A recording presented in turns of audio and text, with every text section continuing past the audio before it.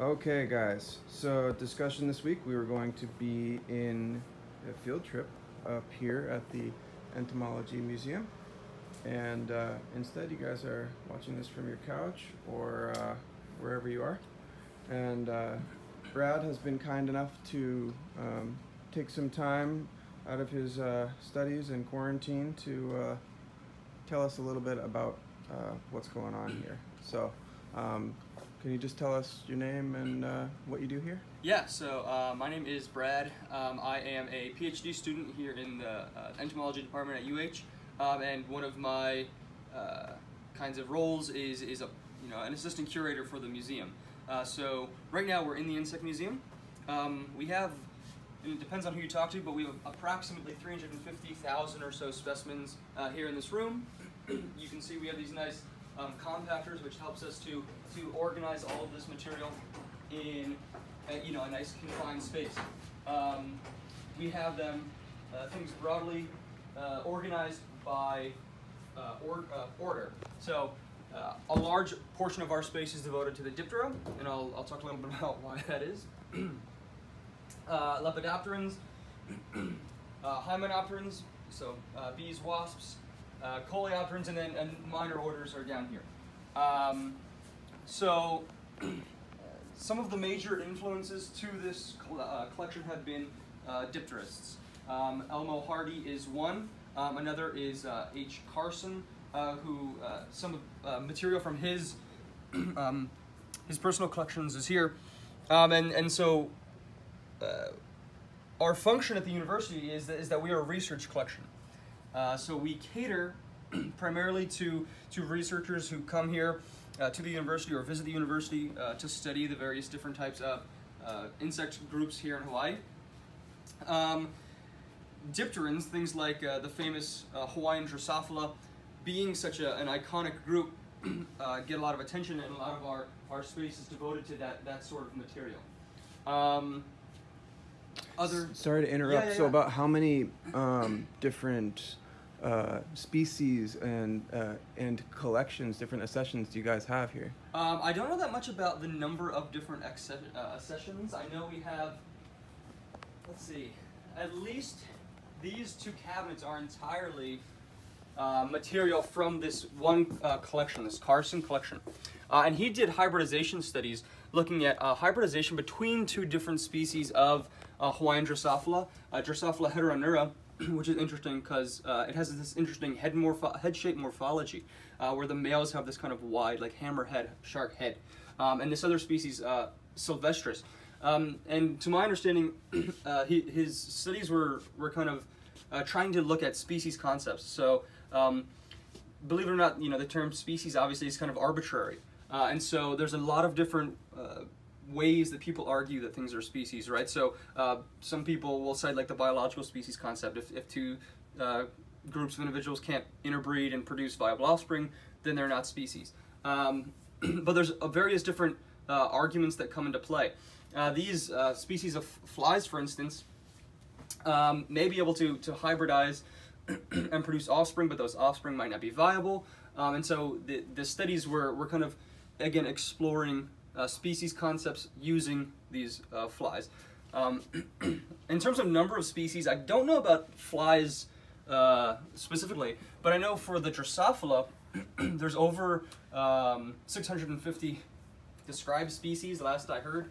It might even be higher than that, and there's probably well over 1,000 species of Drosophila that exist in Hawaii, which, believe it or not, makes Hawaii essentially the center of global diversity for Drosophila, right? We would have more species than anywhere else on Earth.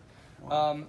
And that is in part due to some of these overarching evolutionary principles that kind of we see repeated in various different groups of the Hawaiian, probably flora and fauna. Just to interrupt, you guys work mainly with researchers who are doing work on different insects that occur here, native, non-native. I saw some invasive things, novel hybrid stuff.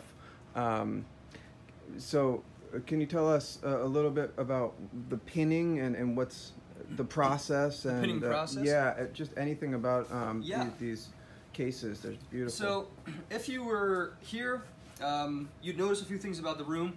First of all, it's cold. We keep it cold and we keep it dry. We have dehumidifiers in the back there.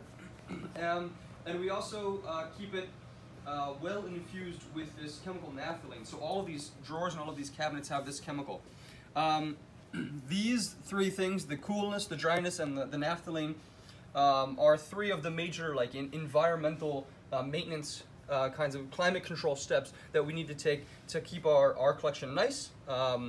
Bacteria and fungi decomposing our specimens is one of the major risks, as well as other insects. So the mothballs, naphthalene is the chemical in mothballs, that prevents other insects from coming in and eating them.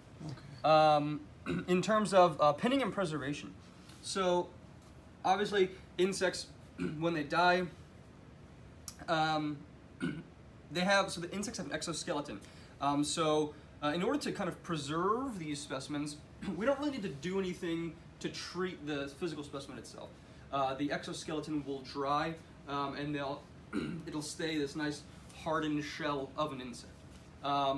Larval insects, the vast majority of them, including things even like spiders, things that are a little bit softer bodied, more sensitive, we would keep in alcohol collections, which are against the side of the room over there. The pin helps to stabilize the specimen, and if the specimen is too small to be pinned, it will be placed on a piece of paper called a point, which is the process you can see here.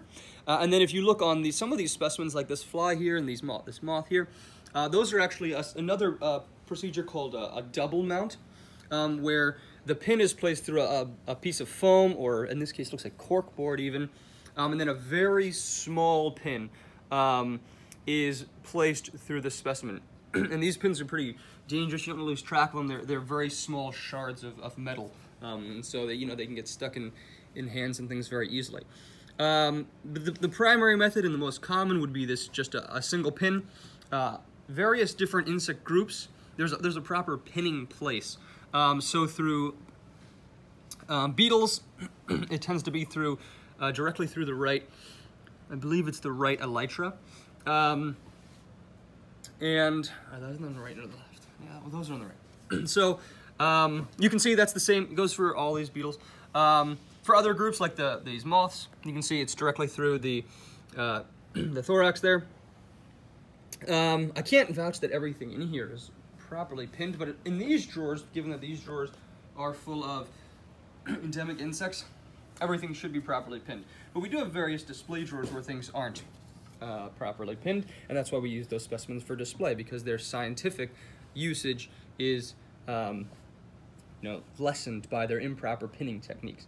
You can also see that everything in these drawers should have a label, or in the cases of these kinds of special collections, kind of a voucher number of some kind that is associated with data elsewhere. We essentially operate with specimens, kind of like a library, right? These specimens are our books.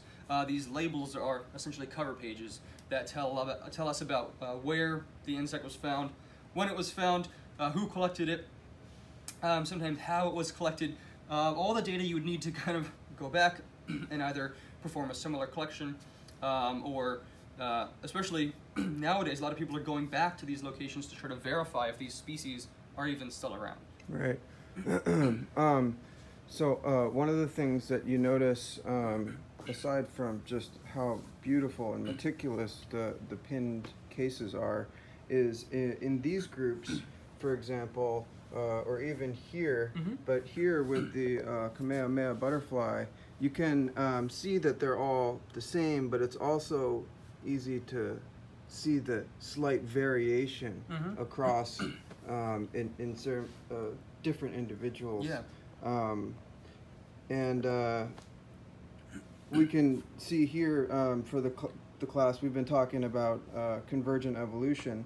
So you guys watching this will notice that the Kamehameha butterfly could be easily mistaken to the untrained eye anyways for some sort of regular old monarch type butterfly. And this morphotype, this pattern clearly is